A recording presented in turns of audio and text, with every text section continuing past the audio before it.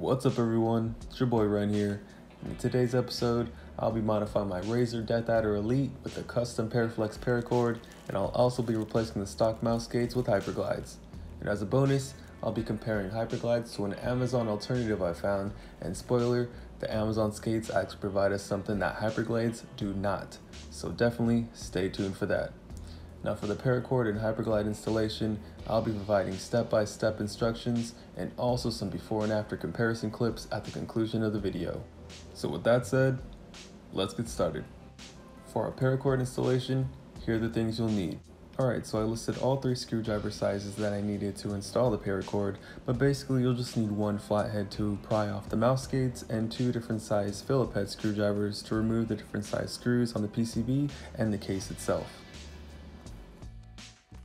Alright, now you won't need an entire spudger set, but I do highly recommend a pry tool just to assist you with removing cables and the little small wires inside the mouse, the little clips and such.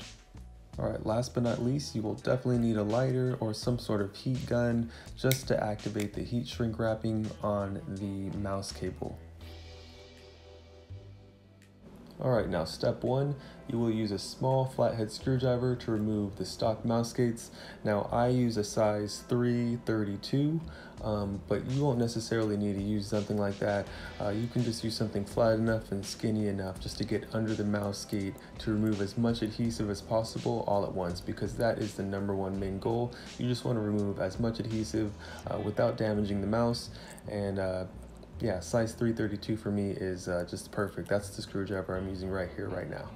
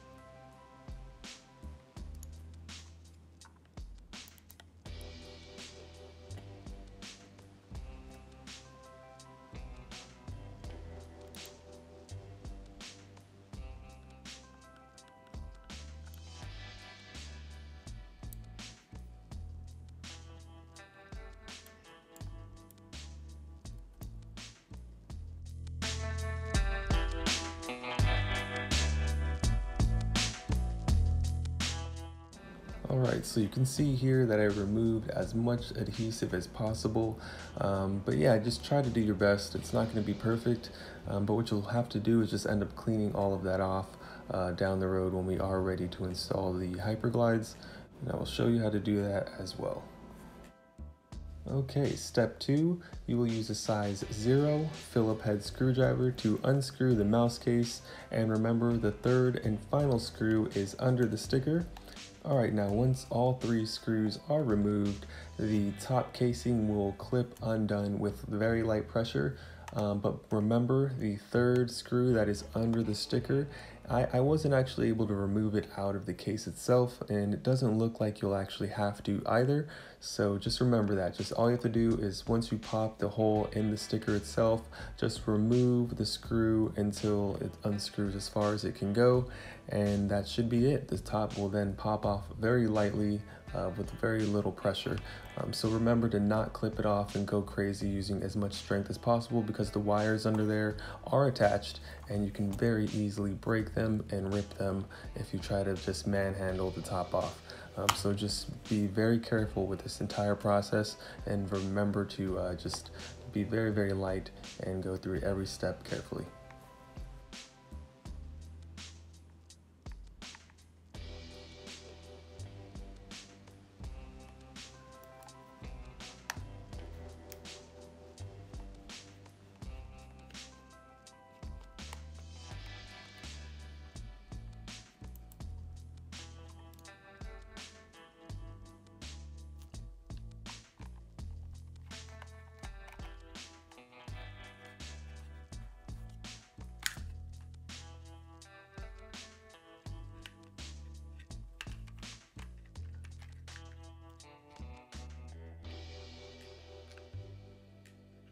All right, step 3. Now this step you will be removing 3 internal cable clips. Now 2 points will detach the top and 1 point will detach the bottom. Now during this step I do suggest that you use a pry tool just because these switches are really small, and unless you have fingernails or really tiny hands or fingers, it's going to be really difficult to attach these, just confidently. So I do recommend using a pry tool like I did.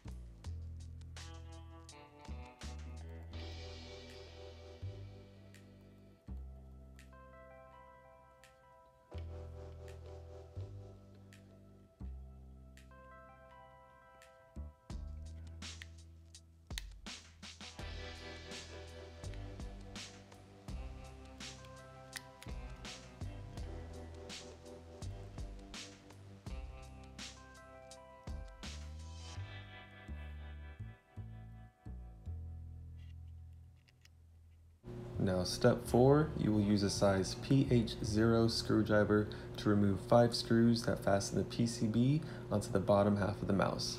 Now note you will need a size PH00 screwdriver to remove the smaller sized mouse wheel screw.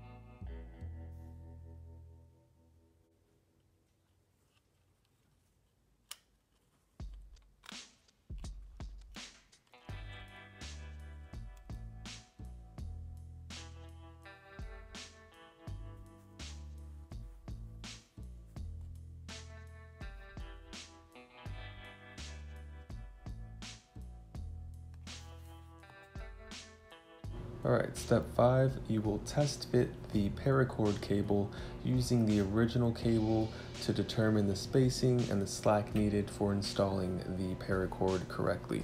Now what I used was just basically lining it up so I can see where the heat shrink should be and also where they placed the stopper, how much cable they left exposed, and basically trying to mimic their cable with my paracord as much as possible, because that is the main key here. You just want to have a really easy, smooth transition without seeing or trying to modify anything out of the ordinary, because all we're doing is replacing the cable.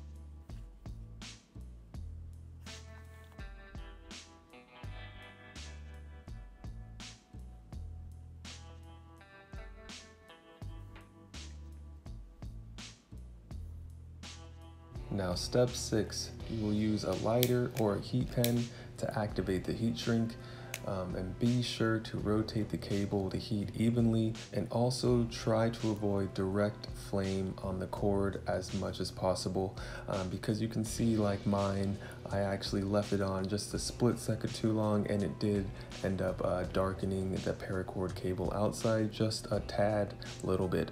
I mean, it didn't affect it at all. It's completely aesthetic, and it's also just the part that's going to be inside the mouse, so nobody will actually see that. But I just wanted to make a note of that, because be very careful, because it's very sensitive, but also don't completely freak out if you do see a small scuff or burn mark on it. That's not a problem at all, but just again, you don't want to melt anything, and you don't want to completely have direct flame on the cord itself. But just do your best. Again, just be quick and as aware of what's going on as possible, and just if you need to, just go really slow and step by step down the heat shrink if you need.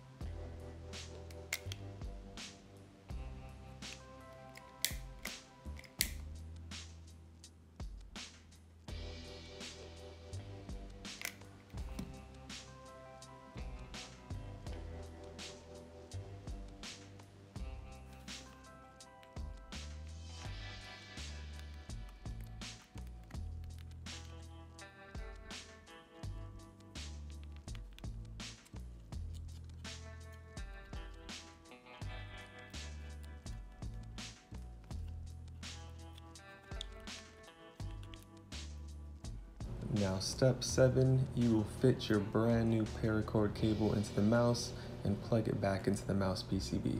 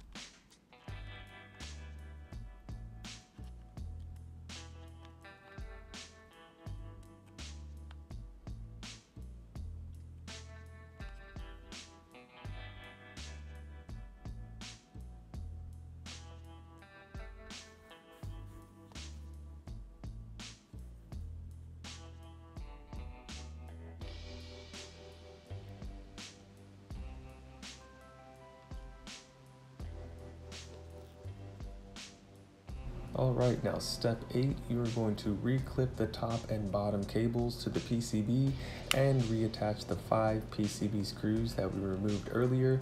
So basically just 4 PCB screws and 1 mouse wheel screw.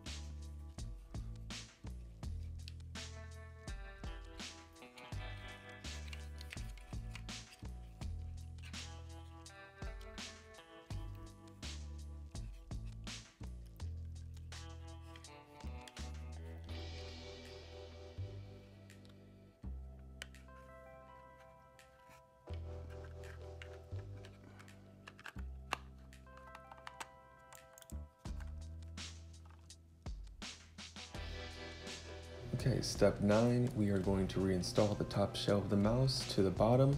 So now we are just going to screw in the top 2 screws and the bottom screw should still be in the sticker. So that will be it.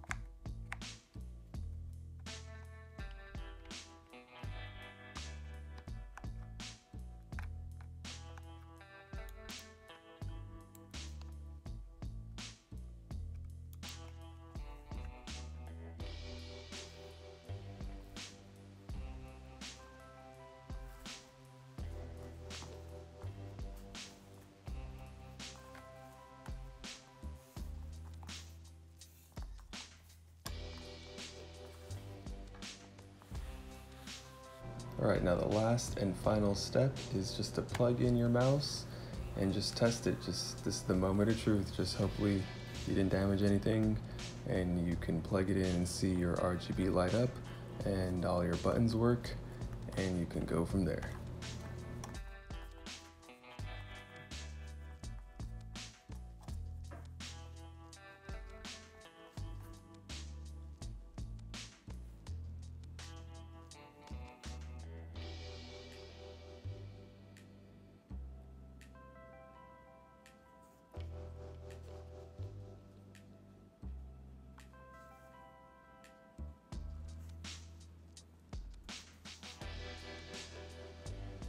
Alright, now if you aren't familiar with HyperGlides, they're pretty much the industry standard when it comes to mouse gates and have been for quite some time now.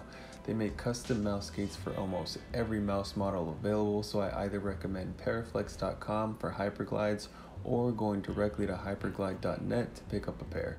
Alright, now as a bonus, I was able to go on Amazon and pick up these mouse gates here.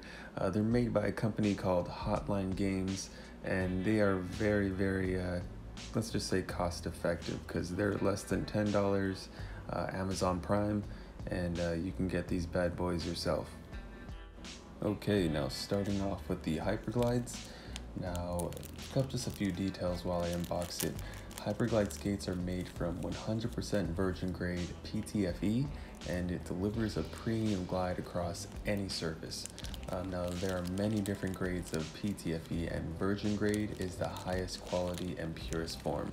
And now both of these skates are actually made with PTFE, except these ones are the 100% virgin grade, and the Hotline Game skates are actually silver treated PTFE Teflon. Now, that's really cool to know, I guess. These HyperGlide skates are at least 0.50 millimeters thick, while the Hotline Game skates are 0.6 millimeters thick. So you'll notice that difference definitely when I show the comparison of both. But now you can see here, now it's just a really nice pure white mouse skate, and right off the bat, these things are really smooth, and I mean, not greasy smooth, but it's like the only comparison that I can have to it is pretty much like a really nice detailed car. When you glide your fingers across it, it's just a really nice smooth feeling. These ones almost have something like that. It's not a hard plastic weird smooth feeling like any other mouse skate. These ones really have its own signature feeling. Okay, now moving on to the Hotline Game skates, aka the Amazon Prime skates. Now opening up, they give you a little manual just with stuff, other products that they offer. Very interesting here.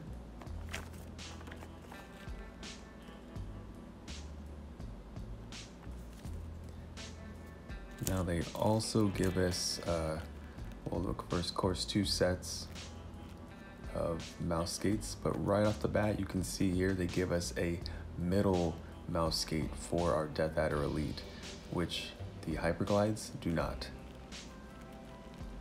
Now, a size comparison between the HyperGlides and the Hotline Game skates, it's pretty much evenly cut.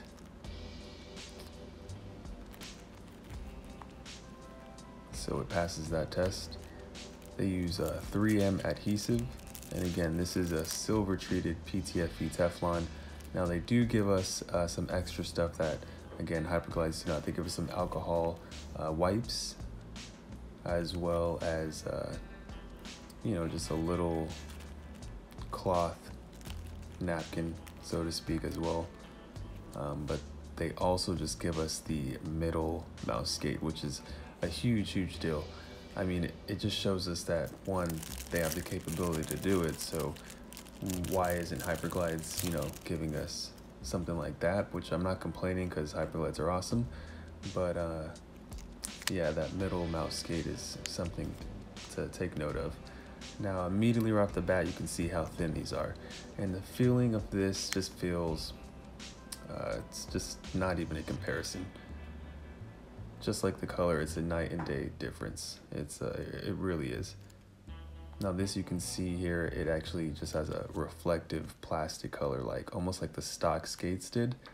And HyperGlides don't have that. I mean, obviously it's because they're white, but still, even if they were a lower grade plastic, they would still be semi-reflective, just like the Hotline game skates.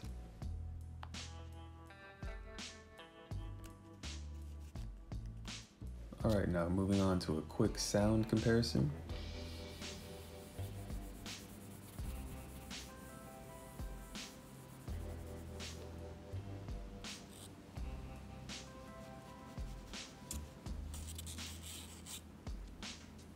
Now time to get these babies prepped, cleaned, and installed.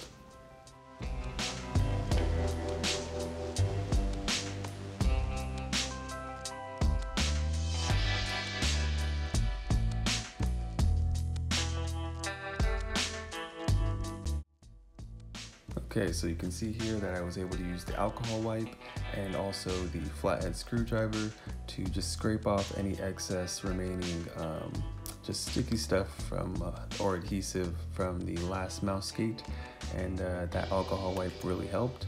Now I'm using the little cloth wipe that I was given by the Hotline Games mouse skates just to dry everything off, just to make sure that there's no alcohol remaining, nothing on my fingertips, because I am peeling these mouse skates off, which you will now see here. It's just perfectly dry, and now it's ready for the HyperGlides.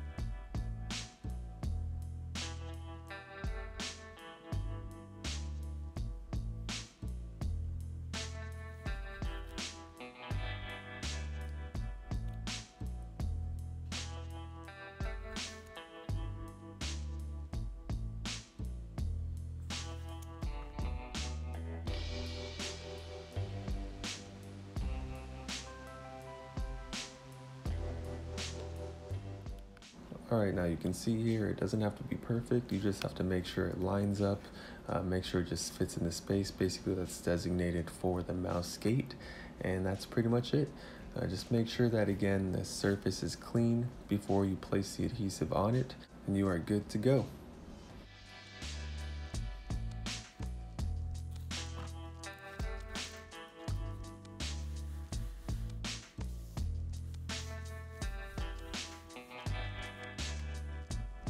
Okay, yeah, it's not even a comparison, guys. These HyperGlides are the truth. Now, it's easy for someone to think that mouse skates can't impact performance, but until you try HyperGlides, it's noticeably different compared to anything else I've tried.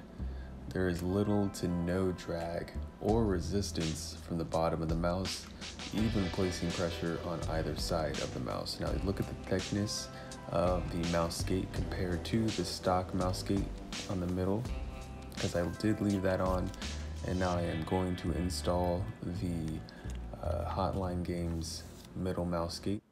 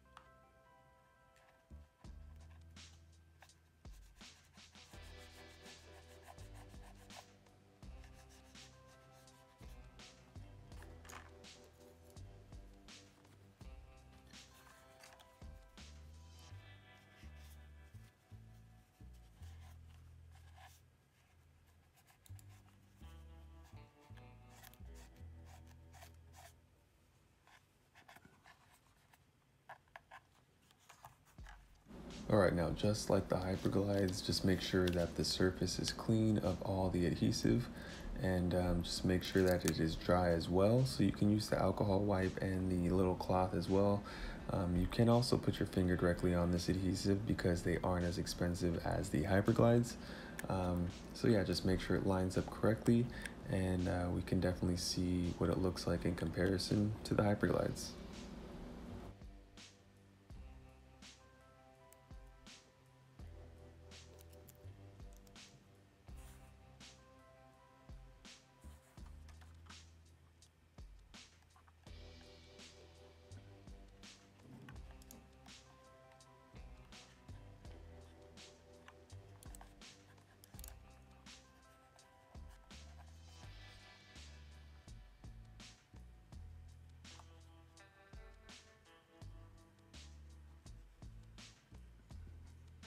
Right, now here is a quick thickness comparison between both the HyperGlides and the center Hotline Games mouse skate.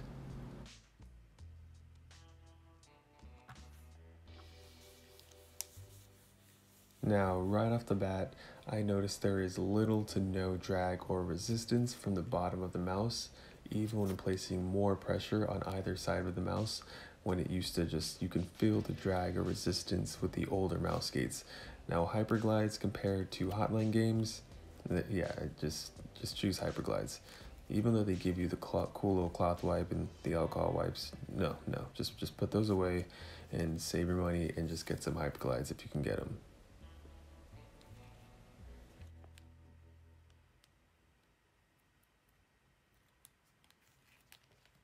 All right, now moving on to comparison footage of before and after.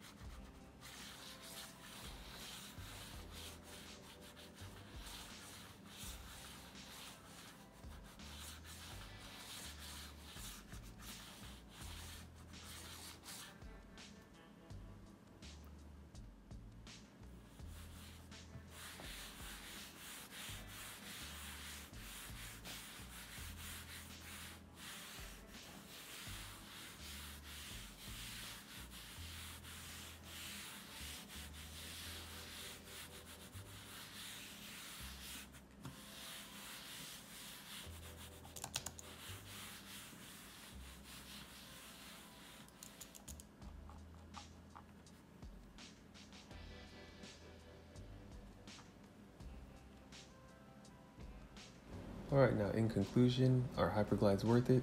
Yes. Is a paracord worth it? Most definitely. I highly recommend both of these modifications. Now if you have the option to pick up HyperGlides, definitely go for it. If you have the option to pick up a paracord, definitely do it, because now you can see the benefits of both and you know how to install them. Alright, so that's it. I hope you enjoyed today's video. Please like and subscribe to support the channel, and I'll see you next time.